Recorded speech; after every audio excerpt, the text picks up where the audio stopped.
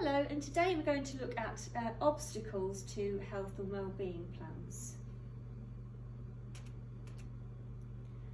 So as you can see, this is lesson 5. I've also included the other obstacles into one lesson as they're not very detailed or complicated, so we can get through all of them in one session. So looking at obstacles, this helps us to answer question 6 of the exam paper. So we're looking at obstacles that a service user might experience when they're trying to follow your health improvement plan. So we're aiming to identify obstacles when implementing plans. We're looking at how the obstacles could prevent a plan from being effective and the impact that this will have on the individual. So as a starter, think back to when you tried to stick to a plan to improve an aspect of your health. Maybe you decided you wanted to have a new skincare routine, you wanted to improve your diet or start exercising. So were there any obstacles that you faced when trying to stick to your plan? So as a first task, you need to explain why the factors shown in this diagram need to be considered when creating a health and wellbeing plan. So if you mind map these into your books or onto paper, look at how they could be obstacles when it comes to sticking to a plan. So for each factor as a class, discuss each factor. For example, if a person has a very busy job, so looking at occupation, then this could stop a person from having time to exercise. Or stress of a job, we've got stress over there as well, might stop a person being able to stop smoking or drinking. If you want to mind map this into your books and have a discussion as a class, you can pause the video. So remember, when you've been making your plan, you should have kept it simple and straightforward. So a person is more likely to want to follow a plan and use the support identified if they have been involved in drawing up the plan, so making it person-centred. So this will help to prevent any obstacles from occurring. So when creating a plan, you have to make sure you assess the person's current state of health. What can they do? What are they able to do? Discuss the health issue with the person to see how it affects them and the different options that you could take to tackle the issue. So when you're making a plan, you wouldn't use lots of jargon or medical terms that the person wouldn't understand. They'd find it very confusing. So you have another task now. So on the next slide, there is an example of a health and wellbeing improvement plan. So have a look and see where you might identify any obstacles. So would you be able to make any improvements to that? So I want you to write an evaluation of the plan in your books. So does it follow the KISS rule? Does it keep it simple and straightforward? Are the actions clear? Are the targets SMART? So are they specific, measurable, achievable and realistic, and are they time related? Are the sources of support helpful and are they explained well? So here is the action plan that we've got. So if you evaluate this in your books and see what you think. You can pause the video.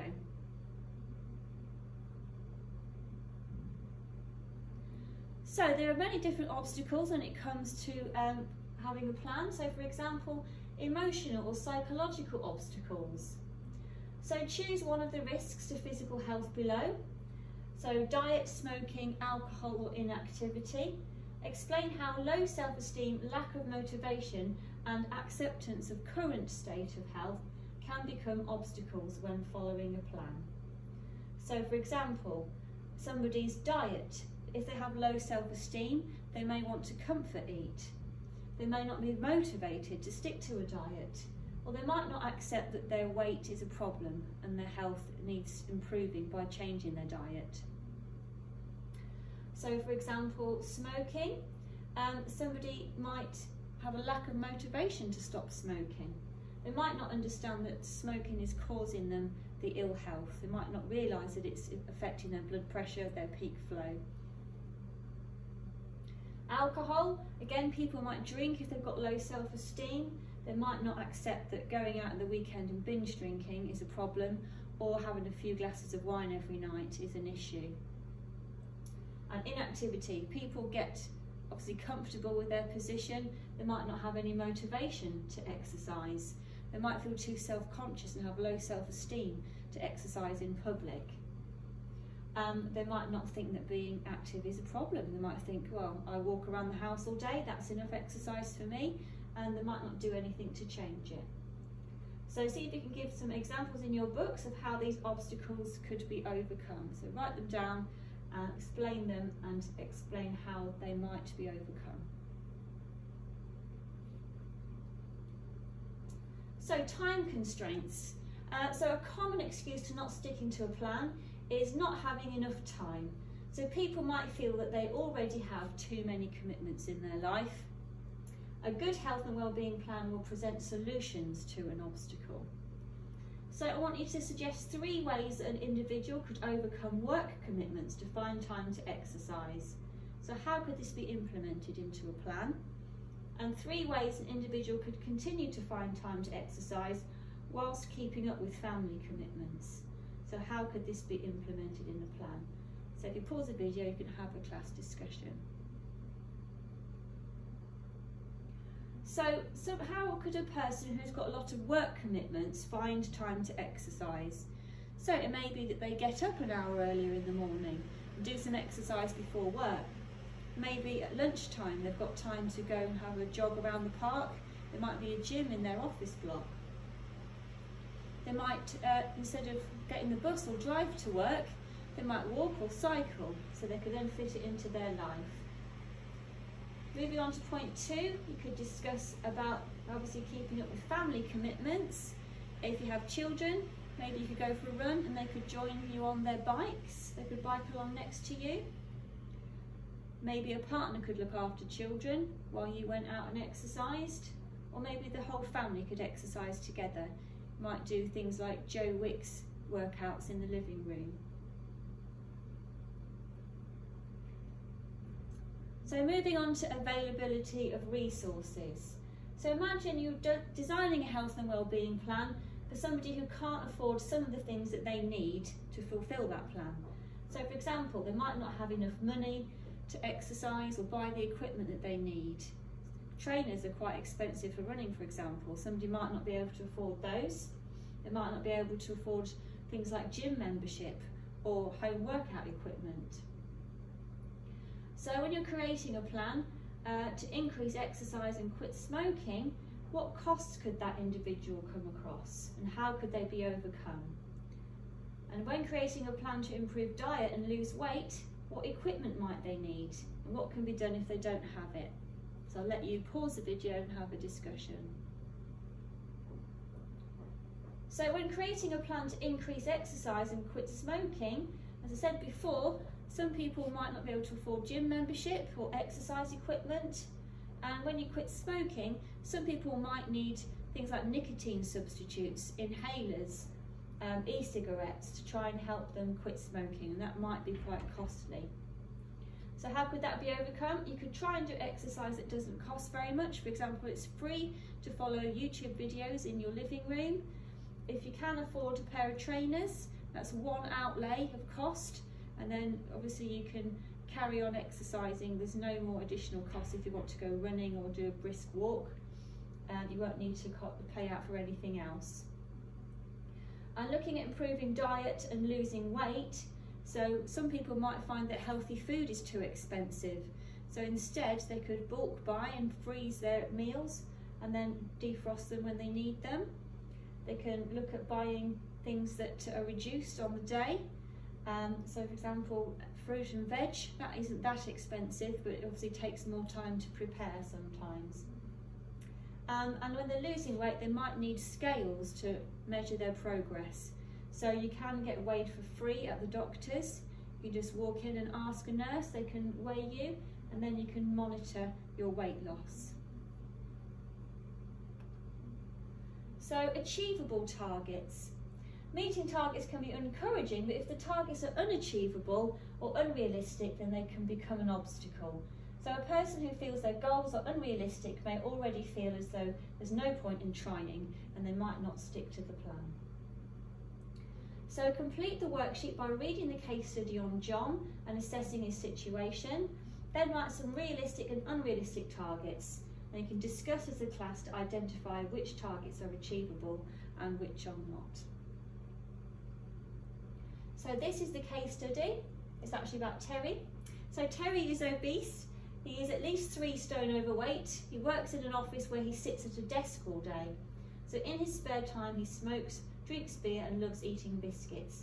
Often he does all 3 while he's watching television. His main exercise is walking to the off licence on the corner of his street. Once or twice a week he walks about 100 steps each way to his local pub for a drink with his friends, who all have similar lifestyles to him. So based on his current lifestyle, what could be the possible risks to Terry's health and well-being? So I'll let you have a think about this as a class and fill in your worksheets.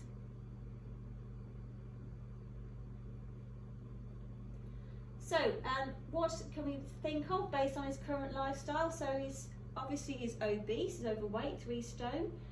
He's very inactive.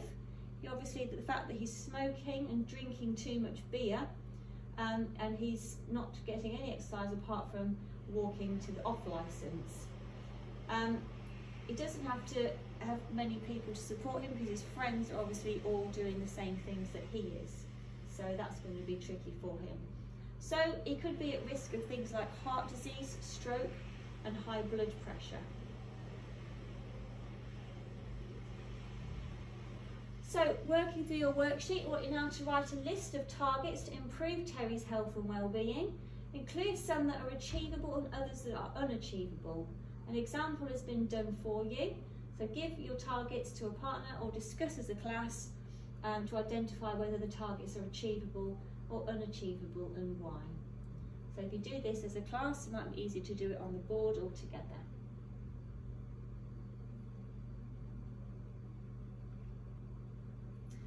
So lack of support can obviously be an obstacle. Lack of support could lead to an individual following a plan to give up. So if no one is supporting them properly, they could have difficulties with, for example, sticking to a diet, stopping smoking or cutting down alcohol. So I want you to complete the next worksheet explaining how having support can help an individual when implementing a plan. And then there's a second worksheet with scenarios where individuals have lacked support. You need to identify different ways of overcoming the obstacles. And if you can, as an extension, maybe you may have time for homework, see if you can write a short piece of writing summing up the effect it has on you when friends and family don't support you. So this is the first worksheet to fill in. So complete the table to show how sources of support can help an individual who wants to improve their health and well-being. So you may need to do a bit of research to complete the last column, or last lesson we looked at sources of support. Then if you look at alternative sources, the charities and voluntary organisations that could help, they could fit in there as well. So for example, losing weight, how might family help? So they could possibly try and lose weight with you. Friends can stop inviting you out to restaurants that serve, for example, Pizza Hut, maybe go to a restaurant that has healthier options. And alternative sources of support, so you could go to a dietitian to help you lose weight, you could go to a slimming club for advice and to get weighed, or you can use internet to find interesting advice and meal plans. So I'll let you fill in the other boxes on your own. You can pause the video. So completing the second part of the worksheet. So we've got the obstacle, the lack of support. For example, Sue wants to lose weight, but her husband Roy likes her to serve a dessert, like sticky toffee pudding every day, putting temptation in her way. So some strategies to try and overcome the obstacle is that Roy could choose low-fat toffee puddings instead. There's lots of options in the supermarket, like Slimming World options. They taste the same but have much less calories. Or Roy could be served fruit for pudding instead, which is much healthier for both of them. So if you have a go at filling in the other boxes, you can discuss them as a class. If you want to pause the video now.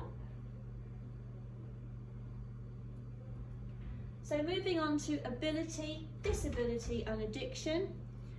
So sometimes there are factors that are specific to the individual that cause potential obstacles when implementing health and wellbeing plans. So you might want to use revision guide page 45 if you have it with you. It might help you. So complete the worksheet explaining how ability, disability and addiction can affect individuals following plans. So here we go. So here is the factor. So ability, that could be a person with learning difficulties who might find it harder to understand, remember and learn new things. Disability, it could be physical, sensory, cognitive, intellectual, or somebody might have mental ill health or chronic disease. And an addiction, obviously people might be addicted to drinking, smoking and taking drugs. So what effect might that have on an individual following a plan? So ability.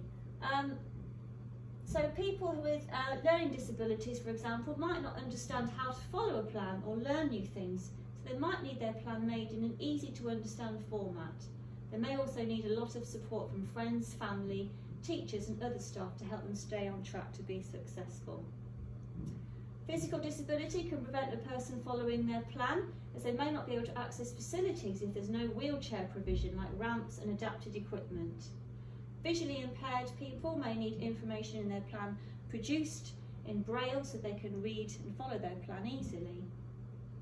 So addiction can be a powerful obstacle, so to find triggers that make them relapse can help change their behaviour, giving smaller plates to a compulsive eater and they won't eat as much, nicotine substitutes to a smoker, and avoiding situations where a person would usually smoke, going to support groups for alcoholics and drug users. So all these would benefit from counselling as well. So as a plenary, think back to the obstacle that you faced at the start of the lesson.